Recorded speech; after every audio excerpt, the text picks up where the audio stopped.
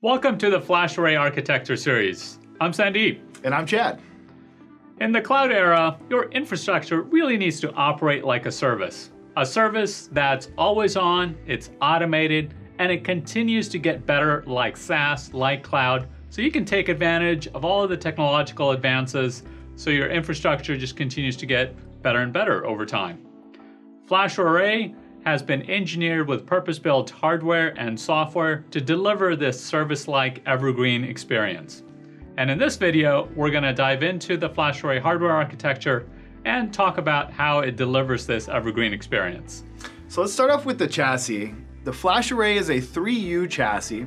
It has up to 4 NVRAM devices and then 20 flash modules inside the chassis.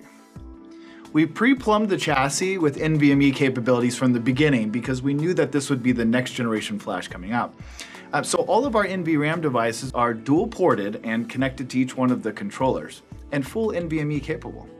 Our modules in front come in 2 different types. We have our flash modules, which are SAS based, and then we have our direct flash modules, which are NVMe based for our FlashArray X. And these direct flash modules take the NVMe connected raw flash and they work in concert with the direct flash software inside the Purity operating environment that manages all of this flash globally with direct software to raw flash communication.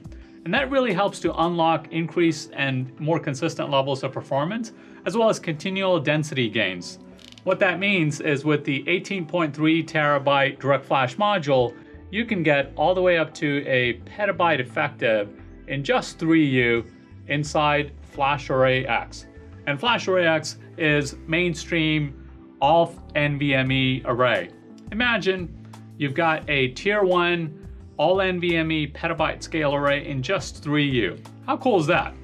Very cool. And if you need additional expansion, we have our expansion shelves that have 24 flash drives in each shelf. And this is for our SAS-based solution. And then with our direct flash shelf, we have 28 direct flash modules in each shelf.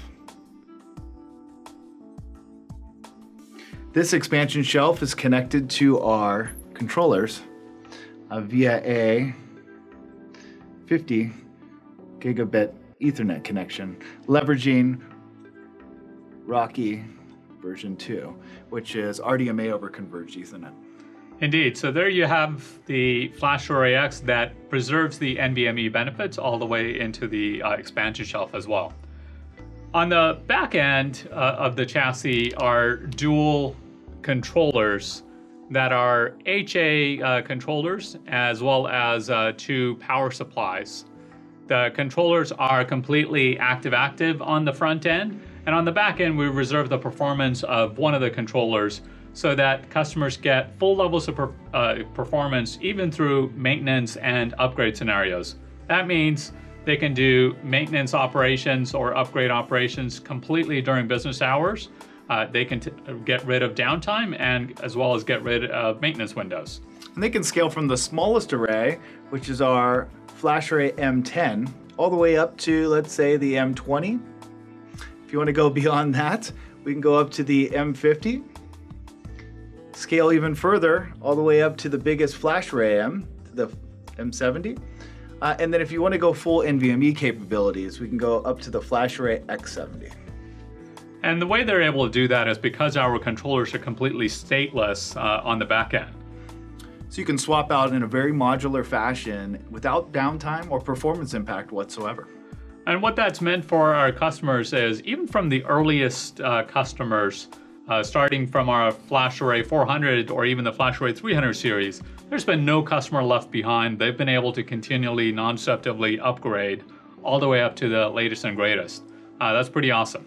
What's great here is you don't have to decide whether you want to go SAS or NVMe. We've provided an NVMe guarantee so that if you want to start off with the FlashArray M, that's great. You can upgrade Flex up to an X70 and get full NVMe capabilities within the array. But if you're on an evergreen storage model, you'll also just fall into that type of native capabilities with your next generation FlashArray upgrade. Indeed, and the beautiful thing is that it's all completely non-disruptively done. So there you have it, folks, a quick overview of the FlashArray hardware architecture and how it helps to deliver this evergreen experience to our customers. Thank you so much for listening. Please stay tuned for our next videos in our architecture series.